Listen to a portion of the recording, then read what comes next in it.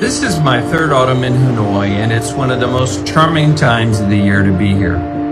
This year is also very special since 2020 marks the 25th anniversary of U.S.-Vietnam diplomatic relations.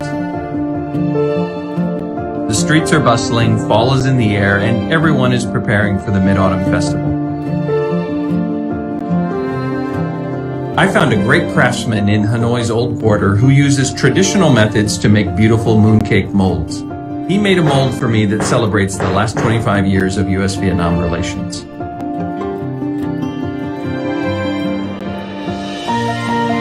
Personally, I've always enjoyed the classic mooncakes of Vietnam with their traditional fillings.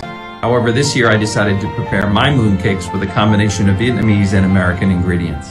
Cream cheese and blueberries are often used in American pastries. And now, these quality American ingredients are available in grocery stores all over Vietnam.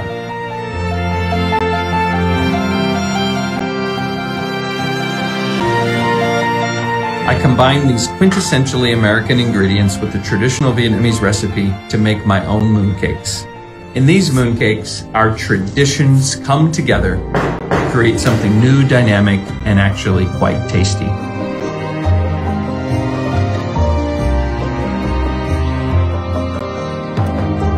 I'm delighted to see that so many Vietnamese love American agricultural products, just as many Americans love Vietnamese food.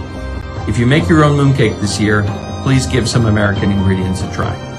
I wish all of you the best as you celebrate the Mid-Autumn Festival with your families and friends. This is a special year for the people of our two countries. I'm confident that our relationship, that our friendship will continue to grow even stronger in the coming years.